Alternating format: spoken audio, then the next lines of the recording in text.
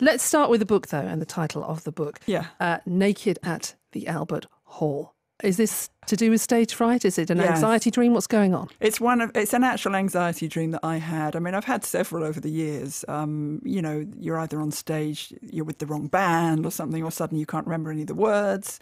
But my all-time favourite was where I had a dream that I was on stage at the Royal Albert Hall.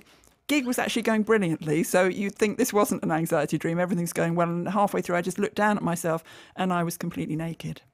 And what have you read into this down the years? Well, it seems to me that it's pretty simple, to analyse. I just fear exposure, I suppose. That fear that you're standing in front of people and you're really, really vulnerable. And I think that's at the heart of stage fright, really. And then that's really the thing that stopped me getting back on stage. We're getting to the heavy stuff quite early into the interview, but is that what it is? There's so many people who would love to hear you sing live, and you haven't done it for 15 years. Is it all down to stage fright? You do cover this in the book. What's your answer to that one when people ask you? The thing is, when I actually stopped, I really stopped because of having kids, and I thought it was a perfect time just to take a break and spend a few years at home with the kids. A different type of fright. A different type of fright, but actually for me it was quite relaxing.